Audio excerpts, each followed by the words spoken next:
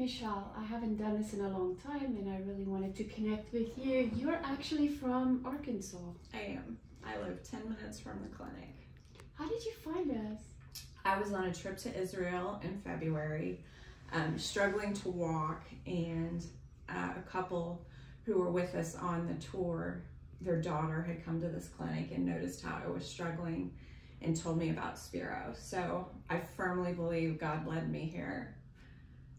What was your diagnosis before? My original diagnosis was dystonia. I'd had a knee scope, a simple knee scope that left me just completely debilitated. I could not walk at all. And the neurologist said that it was dystonia, but that diagnosis just, it didn't sit well with me. And I knew there was something more than just dystonia.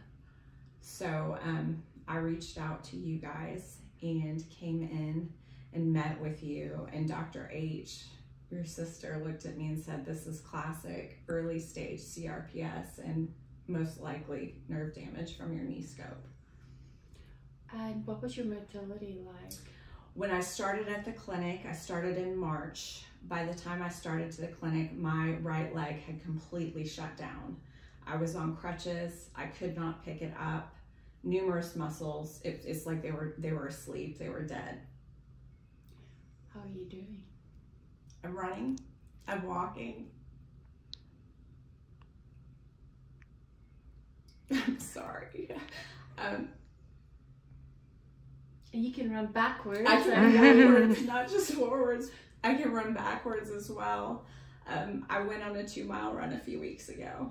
It's taken a while and it's been a lot of hard work, but God brought me here, and through your program, I'm getting my life back. Thank you, but I just have to tell you guys that, I mean, you're an incredibly hard worker, because I've seen you in there and your maximum intensity on the machine, whatever Bryce asked of you, you are doing. So you are working your tail off. It's the hardest thing I've ever had to do. It's the hardest thing mentally and physically, but it's worth it. It's worth it. Because you're getting your life back. I am. I'm getting my life back. I'm getting my life back. Thank you for doing it. Thank you.